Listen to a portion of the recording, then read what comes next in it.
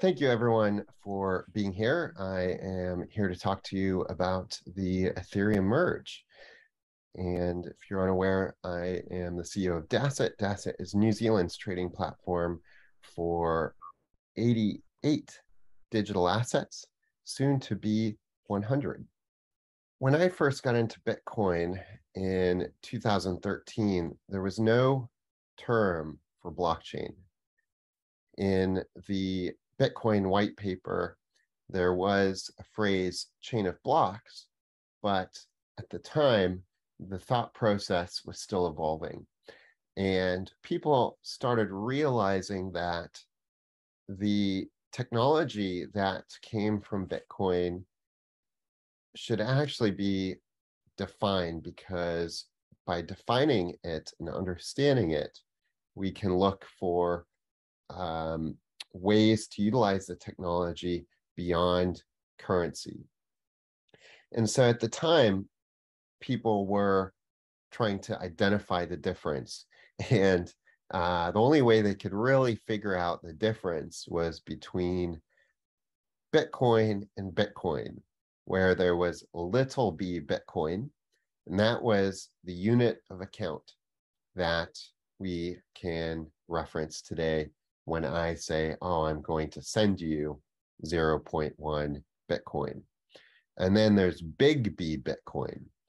And the big B Bitcoin was the underlying network that secured the unit of account.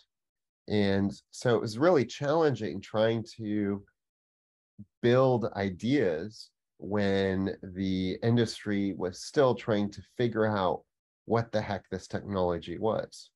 And it wasn't until, I think it was somewhere mid 2013, maybe even towards the end of 2013, that we started seeing this word blockchain emerge. And once that started emerging, the ideas started exploding. And so it really required an evolution in the language that we were using to describe the technology before it became something that we could see as a tool beyond money. And that is what enabled the rise of Ethereum. Vitalik was very much, who is a co-founder of Ethereum, was very much involved in these discussions in 2012, 2013. And along with many of the engineers, it was very much a learning, discovery, and educational process, because a lot of the developers, a lot of the people in the industry were building on each other's knowledge on a daily basis. And so new ideas were coming out daily, and that was being improved daily. And so emerged this idea of having a network that facilitated applications that are known as Turing complete. So if you look at the Bitcoin protocol and the Bitcoin network, what you'll notice is that they call it a dumb network. And that's not an insult. That's to really say that it's a very simple network that is enabling it to have a very limited number of functions. And that is a good thing in that it can do one thing and it can do it really, really, really well. When you look at the core code behind Bitcoin in 2009, you'll see that there were all kinds of other applications in Bitcoin that the founders were trying to implement. So I think there was a blackjack or a poker game in the original client. There was some groundwork for things like decentralized exchange, so e-commerce. And so there were definitely other things that the creators of Bitcoin were thinking about in the future, and had some of those prototypes or ideas in the original code. most of that was completely stripped out of the Bitcoin client since then. And the programming language on Bitcoin is very rudimentary. And so if you think about logic, when you look at programming languages, you want to have the ability to have a lot of logic to facilitate users to interact with that software. So the logic that's used for in the software that an entity like Facebook uses is quite extensive. And you think about things like if, and, or, so different syntax that enables the software to have a lot more variability. And when we look at the Bitcoin network and Bitcoin programming language, it's very, very, very simple and simplified. And so the creators of Ethereum saw an opportunity to create a network that enabled a robust programming language for applications to be developed on that go far beyond the ideas of money and finance. And so from day one, Ethereum was an experiment. It had a lot of haters, a lot of people who thought it was going to fail, and a lot of people who thought it was a joke. And I think many of them are Bitcoin maximalists, but through the years, even today, Ethereum has received enormous amounts of criticism. For example, having a lot of data, maybe too much data, stuck in its network. But I would consider that Ethereum has certainly been a success. And although it's a prototype, and although it's reached its limits, we've seen that there is opportunity and value in the applications that are being used and being developed on Ethereum. And so what Ethereum enabled us to do is glimpse into the future and see what can be possible. And so from that perspective, I would say that Ethereum's been very successful. However, it also highlighted the issues. There's no way that 2, 3, 4 billion people can interact with each other using this network. There are fundamental flaws in the Ethereum blockchain that prevents it from mass adoption. And so very early on, almost within 2 years of launching Ethereum, the engineers were already looking at solutions and ways to evolve Ethereum so that it can adopt with the changing times. And so when we look at the numbers today, they're quite staggering. So about 55–60% of all trade volume is Bitcoin. The second largest is Ethereum. Back in the day, Ethereum used to be an altcoin. Now, most people say you have Bitcoin, Ethereum, and altcoins. So Ethereum has really come into its own light and has really shown that it's not the same as Bitcoin. It's not a currency or potential to be currency. It's more like a platform, I hate to use this word, but decentralized platform to create censorship-resistant applications that run 24/7 to meet our needs. And those needs are everything from supply chain to gaming to finance and beyond. So for what I think that if in 10 years from now, people are going to look back at Ethereum and look at it as a major stepping stone for our industry, and it really took us to a new level. And for all intents and purposes, the Ethereum that we have today, although it is never going to, it's not going to exist in the future, it has conquered, it has succeeded in what it was aimed to do.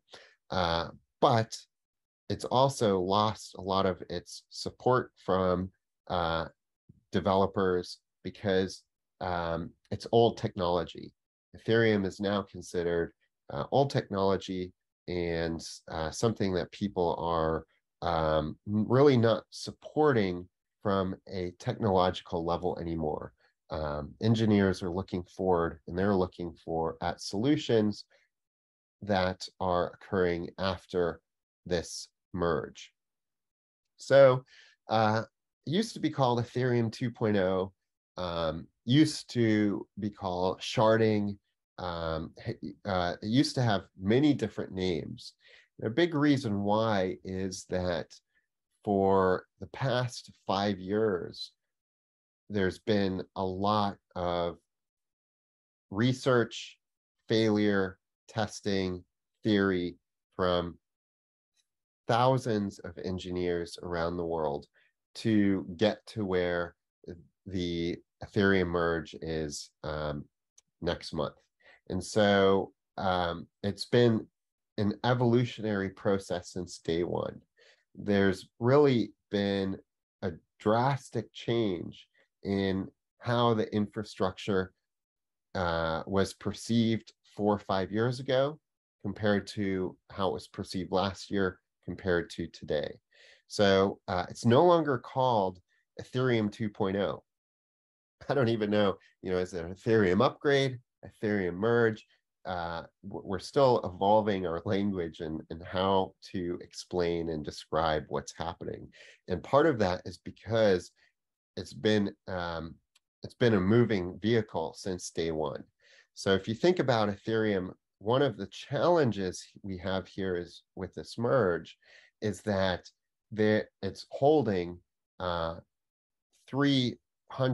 billion in value and running transactions for millions of wallets on a monthly basis. And so it's undergoing, you can kind of think of it as an analogy of a rocket ship that's going to the moon. And while it's going to the moon, the engineers are switching the gas engine for an electric engine. And without it stopping, without doing a pit stop, without preventing people from continuing these transactions. So it's a very risky endeavor, which is why it's taken so many years to figure out what technology they think is actually better in the future and how to actually do this transition without causing $200 billion in value from crumbling. So lots of engineering challenges, and it's really a testament to the engineers that have put years behind making this a reality. And we've seen many delays. I would prefer to have those delays than try and jump in and push this through without foreseeing issues, without testing. And so what's really happening is a shift in how two different systems are used in Ethereum. And so the one system is what's called the execution layer, and that is being separated from the consensus layer. So the execution layer is what you might have heard of recently as an EVM, a virtual machine. And this is where the applications run. This is where the smart contracts execute. So when you buy a an asset using Uniswap, so you're using a decentralized exchange, you're using the smart contracts, Uniswap smart contracts, that's the execution layer. And previously, the Ethereum clients that were holding all the data in the Ethereum blockchain and updating the Ethereum ledger were essentially bound with both the execution layer and the consensus layer in one.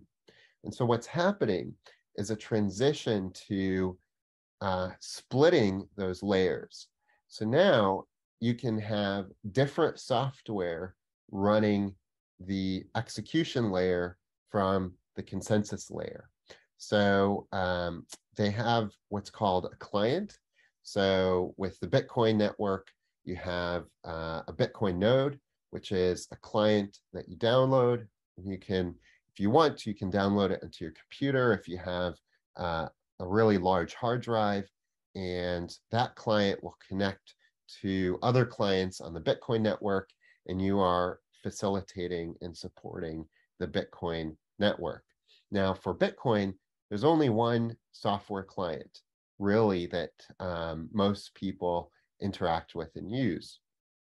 On Ethereum, we're seeing 4 different clients being used, or that people can use, choose to use to run the execution layer, and a few that can run the consensus layer.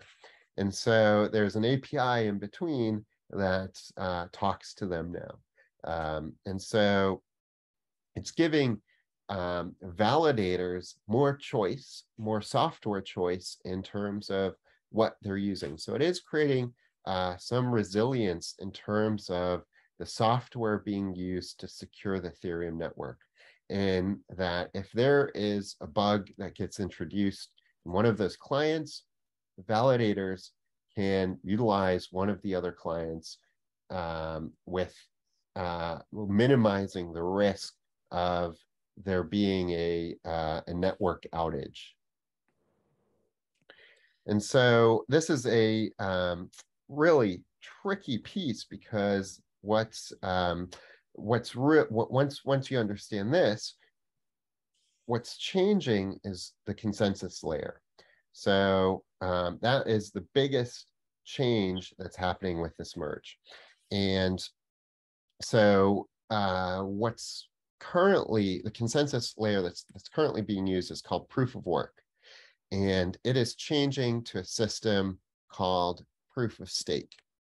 The benefits for this change, and this is suggested benefits from community and people outside the Ethereum community, is that the power consumption used to secure transactions on the Ethereum network will drop by over 99%. And that's a major or substantial drop in the amount of energy. So we're seeing that it's very much a push from people who care about energy waste or energy use, that this helps support that. In addition to that, another big change is the inflation rate of Ethereum is changing substantially. So the number of newly minted Ethereum on a daily basis is going to drop by 90%. This will have a big impact on the amount of Ethereum being sold on the market. Right now, it's about $15 million, 15 million US dollars a day in newly minted Ethereum that is estimated to be sold on the market. So 90% of that will disappear after the merge happens.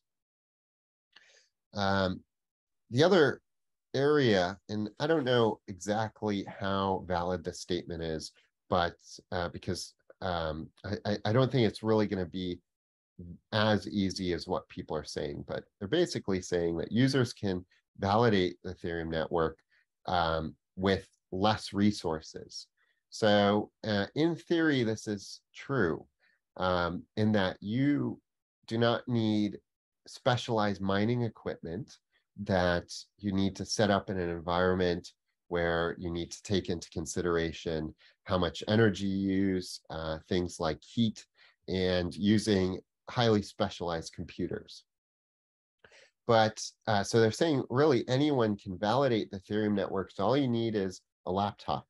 But that's not entirely true because there's still disk space that is required to store data that's on the blockchain. And that could increase substantially. But with this change or transition to proof of stake, you can have that division of labor where somebody else can run the hardware that has the disk space and the high bandwidth to so they can run the infrastructure, and you as an end user with your laptop can stake and use that pool or use that validator node to secure the network. And so in some ways, it will make it a lot easier for somebody with Ethereum on their laptop to stake and help secure the network. Is there a question, Julia? Yeah, Stephen, Jonathan would like to know, are you saying ETH will lose the race to other layer ones due to old tech, or are all layer ones old tech and something new is coming along? So I would say layer ones are definitely not old tech. What I would say is the current Ethereum network, I'd say would be considered old tech, where after the merge, it is still considered a layer one, but this is the technology that everyone wants to build on and improve. So basically this, and not everyone, I'll go into that in a little bit, but I wouldn't really say that layer ones are old tech because there's still problems that need to be solved. There's still work that needs to be done on layer ones. And to have a layer two, you have to have a layer one. So you can't really, so a layer one technology isn't going to disappear. It's not going to go away. It is going to improve and continually improve because we still don't know which layer ones we're going to use. But layer twos are facilitating and helping that, that scalability. And with Ethereum Merge, it's a little murky because of this concept of sharding. And there may not necessarily be a clear cut understanding of layer one versus layer two. But I'll go into that once we talk about what's happening after the merge. Are there any other questions? Nope. Okay, so proof of work versus proof of stake. They both have a place in the current environment. If you are a proof of stake or proof of work maxi, I think you will be really disappointed long term because we just don't know what's going to work long term. I don't think that we can decide today, know that proof of stake is the future, or proof of work, or a world without proof of work is what we need. Proof of work has already proved itself, and proof of stake creates a lot more vulnerabilities that need to be resolved. And this is why it has taken Ethereum so long to transition. Initially, there was going to be, the reason why it was partly called Ethereum 2.0 was because they were going to keep the Ethereum proof of work chain. now they are no longer considering that. And so, so based on that, the engineers are comfortable enough to think that proof of stake is secure enough, probabilistically secure enough to secure transactions in the short term, in the near term. And I believe that from a probability perspective, they are likely right. So it's unlikely that you will be able to counterfeit a transaction, duplicate ETH. You know, if you have one ETH in your wallet, you can't send one ETH to Joe and one ETH to Paul, and now you've created two ETH currently. But it is a lot harder to account for all the attack vectors, because you're transitioning to a system where it's kind of like whack-a-mole. Now there are a lot more, you're opening up the opportunities to attack the network, and now you have to consider all of them and make sure that they all work together to prevent gaming the system. And so this is where there's been numerous delays on the Ethereum upgrade, and it's to work out all the different possible attack vectors, test it, try and attack it, and see what happens. And so the way I like to think about it is positive reinforcement versus negative reinforcement. Where proof of work, you get rewarded for doing work, doing good work. If you don't do good work, you're not rewarded. Whereas proof of stake, you're providing collateral.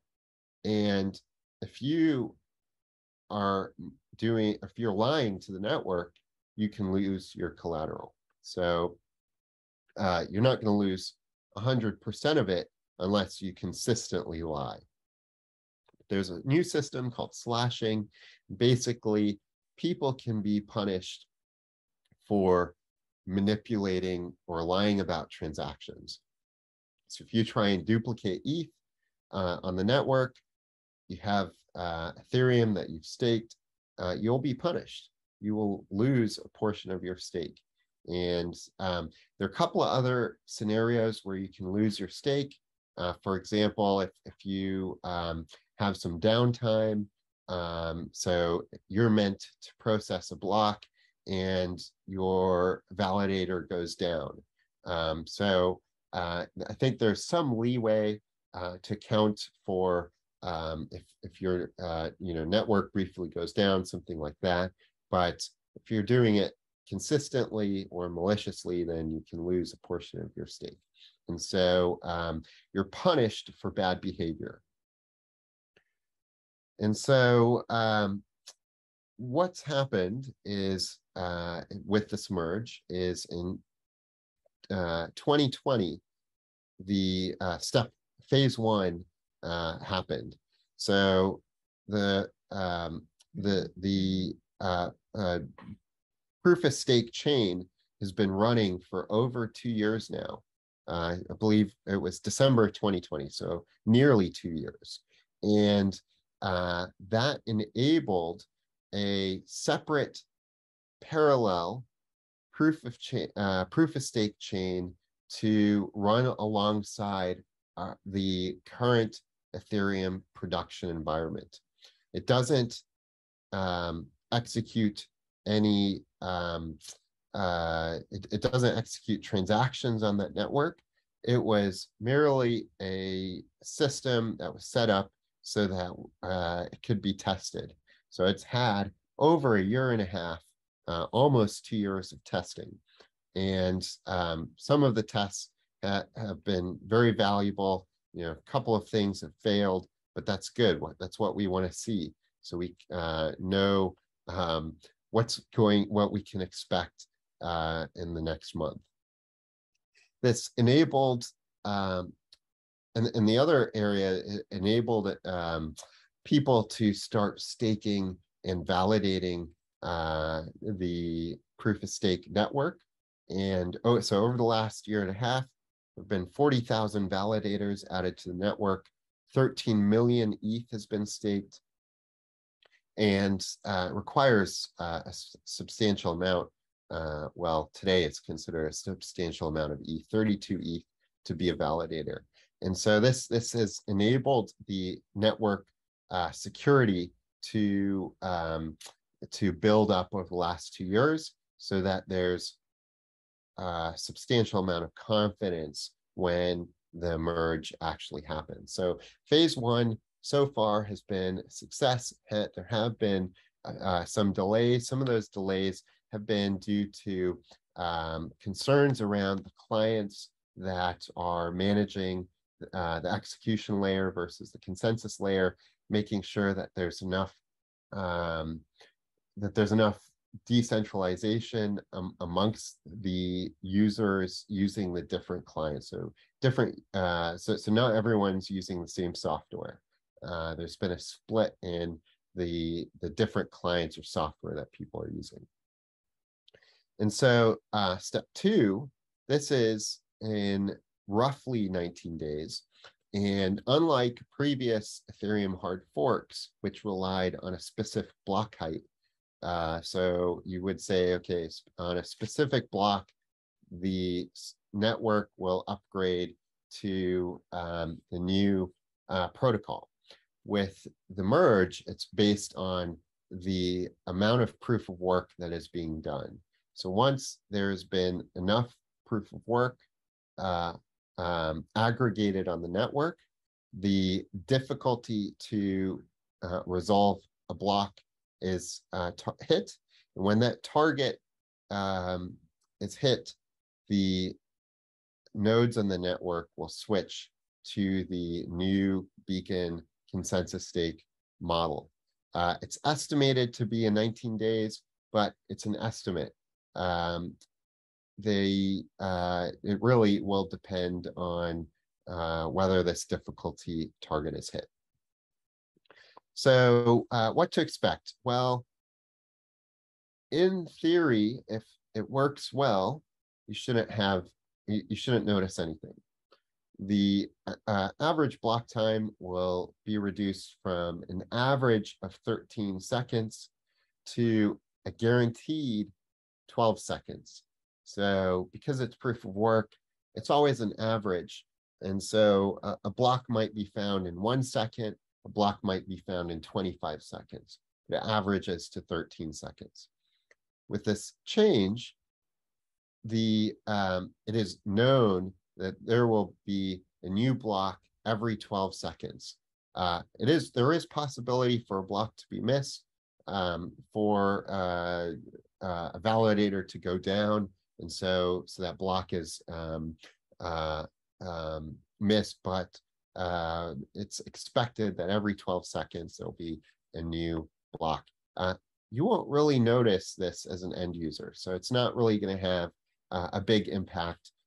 Transactions will get verified slightly faster, but I think from a human perspective, we're not going to really notice. The merge has been tested on other Ethereum test networks, and from those tests, there have been no downtime. So you should not expect any noticeable differences or changes.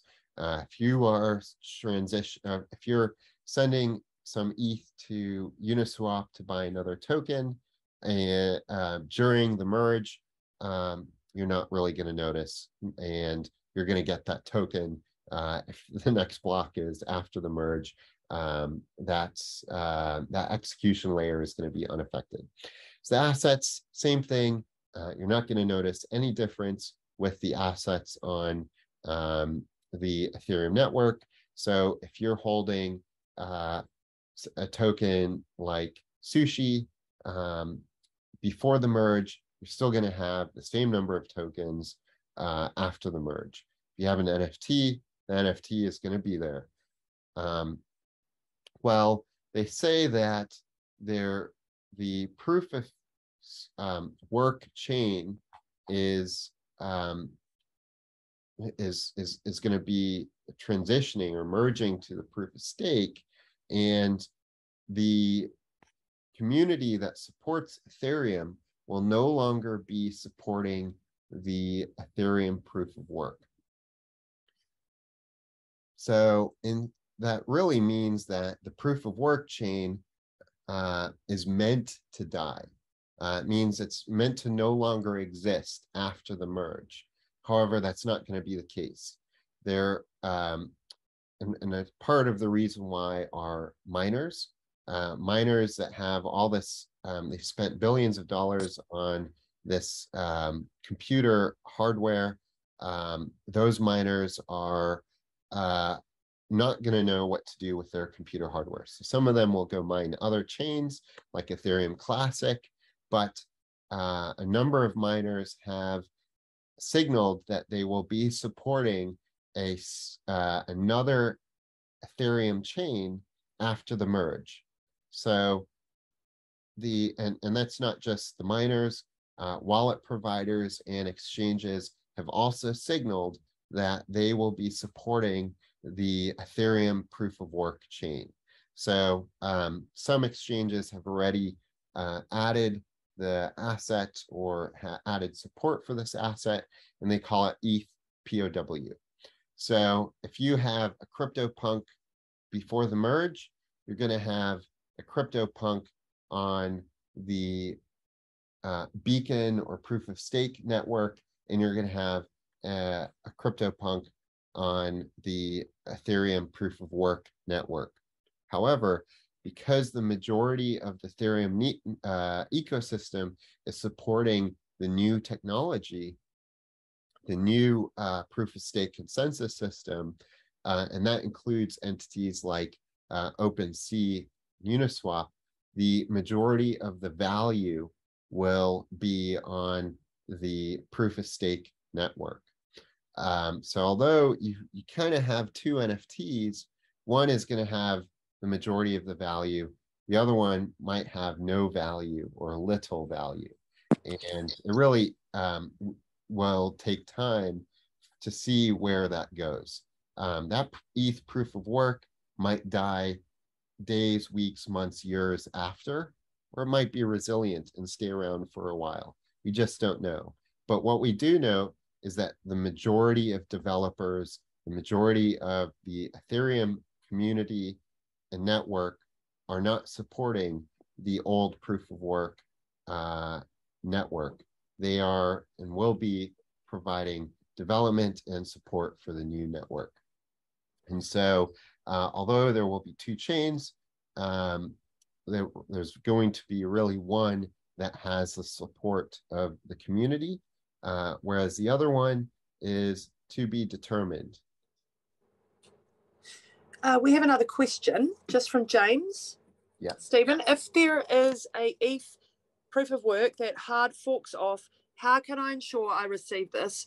Will my ETH stored on Dasset have the ETH power proof of work airdropped to my account? Great question. So we are working with Bittrex on this, and they have signaled that they will be providing support for this. One thing about Bittrex is they are a little bit slower in rolling out some of this support. So we do expect to provide support for the ETH proof of work network if that comes to fruition. You know, it's really, this is where it's really hard to say. The day after the merge, miners, entities who signaled that they would support it might say, oh, we'll no longer support it. So there's nothing there after that. But if there is a desire from those entities who want to support the fork, and there is support for it, and then we will support it as well. So yeah, so expect updates coming from Dasset before and after the merge regarding what's happening with the Ethereum proof of work. Now, you don't really have to worry about withdrawing it to something like MetaMask, because if you use something like your MetaMask wallet where you have the same ETH address, that address will work on both chains. Your private key, which is essentially the keys to the kingdom, your signature, will work on both networks. You may have to add support for the proof of work network, because MetaMask, as a wallet provider, has signaled that they will be providing support for the new merged beacon chain network. So you might have to add some customizations to support what is still to be determined in terms of name, but the ETH-POW network. Now, things like stablecoins, although you'll have a stablecoin on both networks, the stablecoin issuers are only supporting the stablecoins on the upgraded or the merged network. So you might have USDC on POW, but that's not really going to be recognized or redeemable. What's going to be recognized and redeemable are the USDC tokens on the proof of stake chain. Great. Also, James would like to know, any idea why the merge is based on the cumulative difficulty target instead of block height? And are there other layer one running proof of stake? What are the advantages of ETH post merge versus, example, Solana? Yep. So there are a few proof of stake networks out there, which Cardano is one of them, and there's certainly some that are out there that exist today, and they range from entities like Zilliqa, Binance Smart Chain, and some of them have kind of shown us what could happen with lower fees and a higher transaction throughput, because they're trading the trade-off for that scale throughput is centralization. So there's way less validators on some of those networks that can shove a lot more transactions through. Sorry, what was the first part of that question?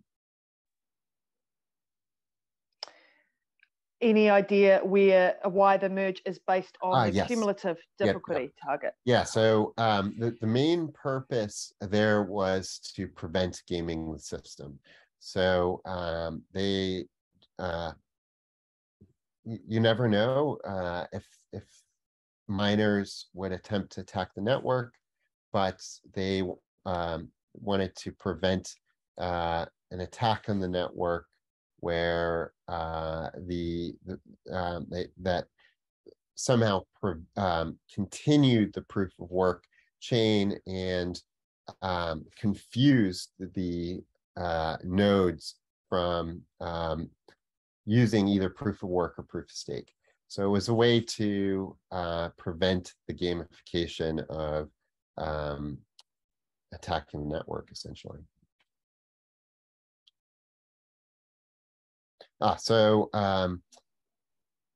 Now, and we have a number of clients that have over the last year and a half staked their ETH through Dasset, and some good news and bad news. The bad news is that this upcoming merge in 19 days will not enable us to unstake that Ethereum.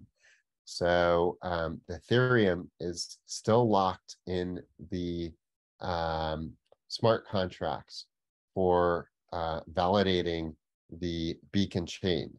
And there's no clear time frame on when that will change. It's going to require a hard fork after the merge.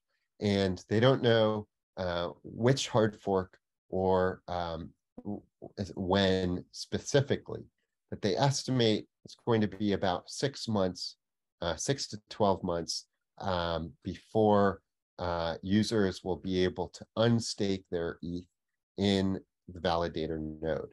Now, right now, the yield has dropped dramatically from the increase in validators and staked ETH. But that reward comes from inflated or newly minted Ethereum, and they haven't really been rewarded for transaction fees. So it is expected that there will be an increase in yield after the transition, which will come from the what used to be the transaction fees. And so those transaction fees will go to these to the Ethereum validators. And so there is a possibility. It is estimated that the yield will be somewhere in the range of 6 to 10%. I believe right now it's something like 3.5 to 4%. But it's really going to come down to how many people are staking and how much of the network is being used at any given time. And so, so there's some good, there's some bad, and I wouldn't really say it's bad. It's just we don't have a specific time on when we'll be able to unstake this ETH, but we're getting closer and closer to that. Richard would like to ask a question, Stephen. Yes. So the success of an ETH fork will require not only users, capital, and development work, but also strong support from existing blockchain infrastructure. Do you think a large number of miners will simply switch to mining ETC rather than ETFW? Yeah, so that's a great question, and it's hard to say. So I think miners will go in many different directions. I'd say the majority, and this I'm just spitballing numbers, but I would expect something like 80% of the miners are going to go, maybe 60 to 80% are going to pick Ethereum POW, ETH POW, or Ethereum Classic, and the remaining will split and go to other chains. I don't know. It's really going to be down to the community and the vested interests of those individuals. The one thing that is a bit challenging around Ethereum Classic, it is very much personality driven, and I mean, you can say that about Ethereum. You know, Ethereum's personality driven, but people rallying behind Vitalik, but Ethereum's a lot more decentralized, I'd say, than I think people give it credit. Whereas Ethereum Classic is very much supported by one entity, and that's DCG. And so it's not really saying anything bad about DCG, but it's we don't really want chains that have cult leaders or cult entities that are backing it. I'm not saying by any means that DCG is a cult following or anything like that by any means. But what I mean by that is we want a lot of players in the market supporting these networks. We don't want one entity or one person to be the face of that network. We do want many different market participants. And so it'll be up to the infrastructure, and those are the wallet providers, the exchanges, the miners, and the developers and the community to decide whether they're going to support proof of work, Ethereum Classic, and how much support. It could be where majority of the support goes to Ethereum ETH POW, and Ethereum Classic just doesn't get that support. But this is just a guessing game, really, at the end of the day, and I don't think anyone can give you a specific answer. So here are some big myths, and it's going to be really disappointing for any NFT degens or anyone who does a lot of transactions on Ethereum. This upgrade or this merge is not going to improve Ethereum scalability. It's also not going to reduce the transaction fees.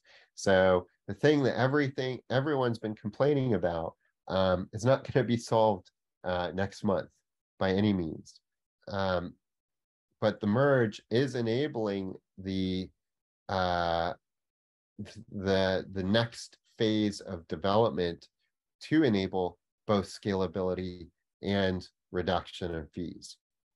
And so that is bringing on new technology that people are looking at, sharding. Sharding, but this sharding's been talked about since 2018, maybe even before that. But it's still very theoretical in terms of how it's going to be applied to Ethereum. People are still, people are laser focused on what's happening in the merge in the next month. And by people, I mean engineers. Some are looking ahead, looking at solutions ahead, but I think it's going to take this merge to happen before a lot of resources are put to the next phase of technological development for Ethereum. And who knows, it could be called something, it's had very many different names. Different networks call them different things. Subnet, sidechain, shard. The language is still evolving and the technology is still evolving. And so the idea was that there's going to be 64 different shards of Ethereum, which will require something like 9 million, at least a minimum of 9 million ETH staked, roughly.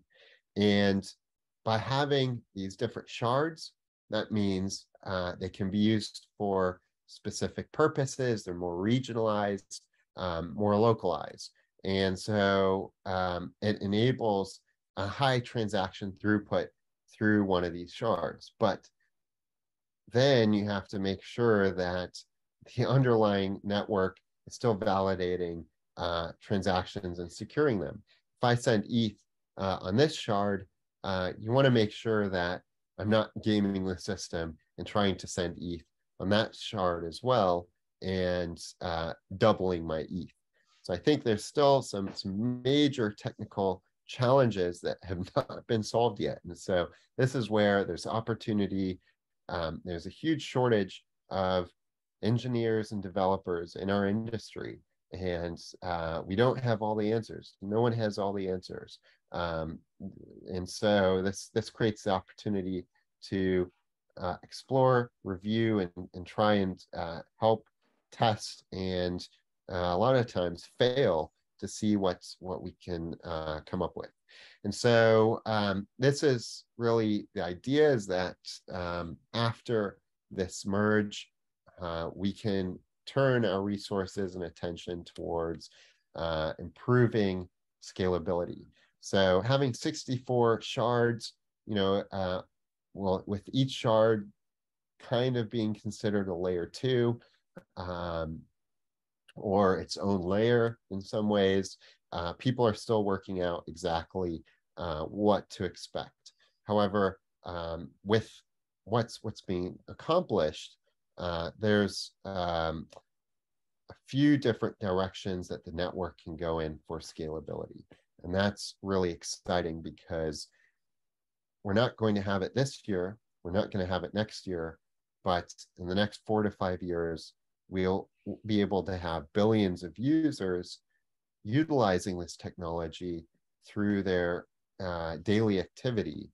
And we won't be able to get to that magnitude and that scale without things like what's happening with the merge with Ethereum today. Stephen James would like to know, do you think the merge will be bullish? We all That's a hope, great right? question. We all hope.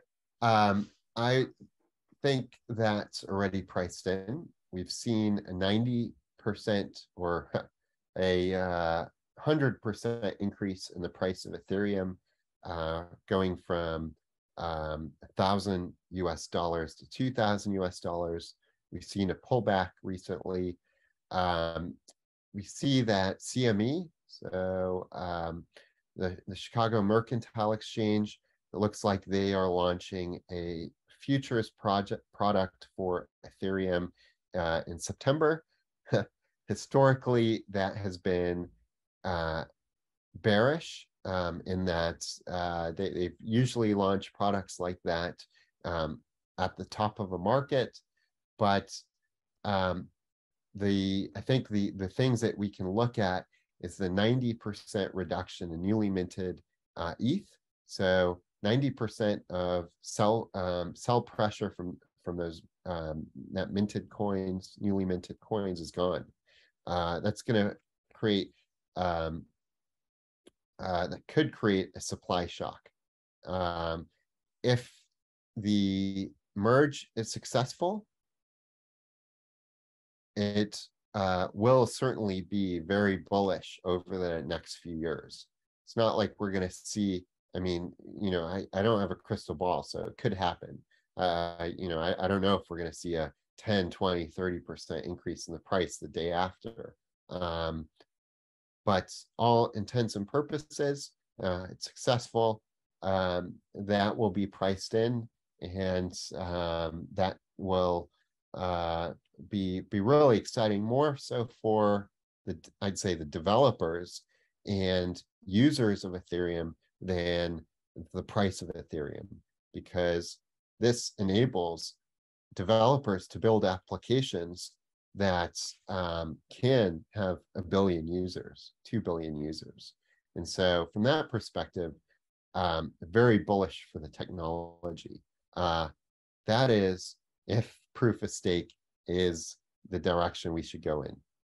So the nice thing about this is, if we're able to do this, and we're splitting the consensus system, and it's determined that proof of stake is not really the way that the network should go, it's possible that we can incorporate or merge a proof of work consensus system down the road. So, I think my personal belief, this is not the belief of Dasset. I personally think that a successful solution that will be found over the next 10 years will be some form of hybrid proof of work, proof of stake solution, where the proof of stake facilitates that centralized high transaction throughput, where proof of work still manages the security layer. And so to be determined, we'll see what happens, but proof of work has proven itself, proof of stake has not. And we've seen with some other networks like Solana that the whole network can freeze. And so a bug can be introduced. I think one of the benefits with the Ethereum proof of stake network that's going in is that there's going to be multiple software clients, so which is really good, because if one of them introduces a bug, there's 3 others that the infrastructure can pick up and use. And so that will, I think, reduce the risk of the network freezing. So this is where it's a bit tricky, $200 billion network, and we're moving it to this untested consensus mechanism. I mean, you can say that proof of stake has been tested for the last 8 years on other chains and chains that are running right now. but I think there's some mechanisms that are unaccounted for that could impact the network in the future. So something else to be wary of, and this is people are still hypothesizing, how can you compromise the network? Where this isn't compromising the Ethereum network by any means, but there have been some hypothesized attacks on the network, where one of them is called the replay attack. And so if you have a valuable NFT on both networks and you sell it on one network for a very, very low price, somebody could potentially use that transaction with the signature and run that transaction on the other network and acquire your very expensive NFT for the same price that you sold it on the less supported network. So it is recommended to potentially delist your NFTs if you're super concerned, or just watch what you're listing it for on something like OpenSea. But I think these things are going to be pretty low risk, and we'll hear about them very quickly after the merge. Exciting times and great opportunity to join in the industry and see what's where it's going, because the next phase is going to be mass adoption.